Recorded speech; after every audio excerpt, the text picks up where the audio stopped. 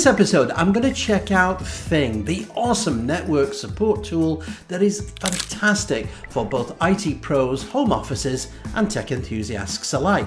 But what is it and how does it work? Check this out. This is cool. Hey everyone, it's Andy here. So nice to see you. How are you? Hey, listen, on today's episode, I'm going to take a look at FING up there. Now, FING is a network monitoring, management, and security tool that I got to put my hands up and say, hey, this is just so easy to use. Now, there is a free version, so you can even download that totally free and check it out and start using it. But I'm going to take a look at the slightly professional version today, and you're going to see exactly what it does and how it works.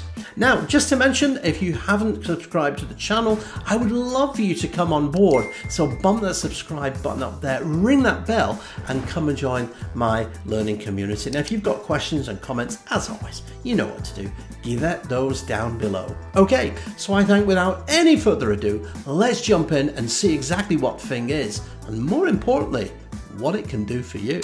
Okay, so I'm kicking off the demo here in FING.com, and first of all, you can look at all the different features. So again, you can scan, monitor, control, secure, and troubleshoot your network and all your devices on it. Again, it typically has a number of products. So there's FING Desktop, so you can install this on a Mac or a PC. I'm using a PC here. There's also the app as well for the iPhone and also Android devices. And there's also an agent that you can deploy. So if you're using containers or Azure resources and things like that, you can use that. In terms of pricing, I wasn't kidding when I said it was low cost. So it's so low cost, it's actually free, and you can just sign up and you get it's again, totally free. There's no catches with that. It's really good. But if you want to go to the starter edition, so if you're an IT pro, small office, again, please note though that the price this is not per month, this is per year. So you can see $69 per year. It's not really going to cost much. So today I'm going to use the premium version, as you can see. So you can see that everything is here. So pretty much just select the plan, download the app.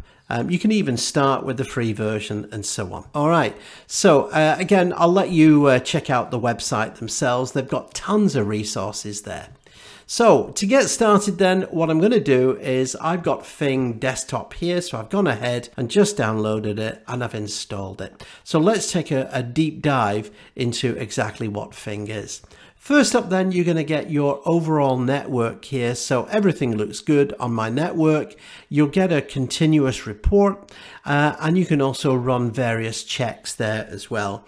As you can see, I'm a small home office, so I'm kind of a perfect customer for this particular product. So it shows me I've got a number of online devices, so anything that's connected, IoT devices, laptops, MacBooks, whatever you've got, it will pick them up. You can see I'm using broadband. It looks like I've got a terrible broadband connection at the moment. Actually, I do have a very fast connection, but of course, if you're on Wi-Fi, you're never going to get the full speed of your Wi-Fi.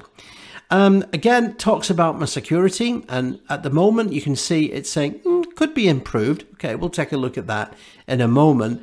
So coming down, more details about the various devices on my network. So you can see we're an Apple house here. I've got some Sonos HomeKit here. We've got Sony, Samsung, and also Riso as well for our security systems here as well. So you can see personal digital media. So it tells you, it breaks the hardware down to different types. Now, the other thing is then I can then say, hey, I want to see more devices. So I can either go in here or you can either click onto the device option here as well. Again, whichever you prefer. And you can see that we get a complete log of all my devices. So again, you can see that we've got quite a number of machines here. We all kind of work from home. So you can see it tells you what kind of device that you're actually working with here as well. And again, if I wanted to break this down and go into this with a little bit more detail, again, I can just simply click on my MacBook Pro here. You can see it gives me my MAC address, my internal IP address here, when it was last changed or checked. Shows me the vendor detail. I can also check the warranty here as well, which is awesome, by the way. Did FING get it right? So you can give this some feedback. And also it talks about the price class of the object. It talks about, whether the device is popular, what type of operating system it's got, and so on. And you can go in and you can edit this, and it updates things at FING for you. As I mentioned, I'm on Wi-Fi, so you can see here, it shows me that MacBook Pro, I'm connected by DHCP. And again, I can scroll down. And the really cool thing, I love this, by the way, that it actually knows that it's an Apple system and it connects to all the Apple resources here. So if you need to get help, for example, from the support desk, there's a help forum, there's various documents here. I love this. I think this is just absolutely awesome. And again, all the social media stuff here. You've also got some options here. So again, about the device, so you can either go along the top there, or you can just see the whole thing. And again, as I mentioned, you can edit any details of that device as well. So going back to my devices, let me show you somebody else that's on the network here. So you can see that we have got you can see it's a Samsung device. I can go in and you can see this particular device, it might be running Android. So this is obviously a mobile device here. Again, parameters, and again, you've got that same help desk information here. I just love that. I think it absolutely rocks. Now, going into the network settings here. So this is really super important, especially for IT pros, because we're all geeks and we kind of love this stuff, don't we? So you can see here, it tells me my Wi-Fi details, also the protocol that it's secured with, also the network setup. So it gives me the IP address, or the MAC address, and so on as well. In fact, that I'm using DHCP, DNS, it all looks pretty good. The network devices, how many network devices are online and connected to the WAN. Also the internet setup here, it gives me my public IP address. I'll blot that out just for security reasons there, of course. So I can then say, hey, I want to do a deep scan of the network, and you can do this on a weekly basis. And essentially what it will do is it will scan multiple protocols, and it will give you a really nice scan of your network and look for any kind of unusual devices that might have fallen onto it. Very, very powerful. So again, that is the network information. Now, like a good IT pro, I'm very keen to learn about my security. So you can see here, it gives you details about all of your devices, whether they're confirmed devices on your network or unconfirmed devices. And you can view the timeline to see when those devices actually came on. And I can go in and I can say, hey, I want to actually confirm those devices. So I can say, hey, well, I happen to know that all of these devices are actually okay. So again, this is a TV, and I can go ahead and I can say, yep, I want to save that. And that will then confirm those devices here. I'm also getting a little warning here. So you can see I'm getting a gold shield. It's telling me my access point has insufficient protection. So I can go into that and find out a little bit more details here. And you can see that there's a couple of things. It gives me a signal strength, the Wi-Fi details here. So I might want to kind of investigate that a little bit more. If there are any notifications on the device, now I did mention, by the way, that this is the kind of the premium version of the product. So it's great because it actually will send you out email notifications as well, which is, I just find super useful. So for example, if you've got a customer that's got this, then you can configure this for them and you get notified if there is any kind of issues. So this next feature, Auto Black, I really like, although we're in a home office, so ours is not configured. But as you can see, you can set it up essentially where the policy will detect any unrecognized devices and essentially block them from your network. That's an awesome security feature, by the way. Automated router vulnerabilities. So again, it will check the router every day to see if there are any kind of vulnerabilities. And if there are, you can see it will report those vulnerabilities to me. So it gives me the details about the router. And again, I can scroll down, and probably here it's just complaining that I've got some ports open. Again, I've got some ports for a VPN and so on. So it's basically telling me that that's a potential vulnerability. So again, it keeps me really up to date on all of my notifications. Again, I can drill into this and I can go in and look in it for more details. So that's the kind of the diagnostic kind of reporting things that it's got.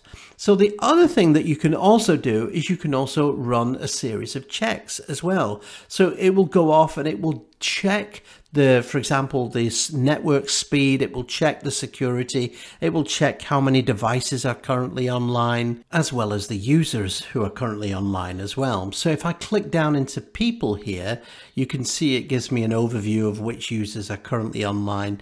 I could set up tracking to obviously track which devices the users go on, but I'm not doing that at the moment. You can view the timeline. You can say who's currently at home, and something that you can also do is you can schedule internet downtime as well, which again, if you've got young kids or kids that want to be on their iPads all the time, can be super useful.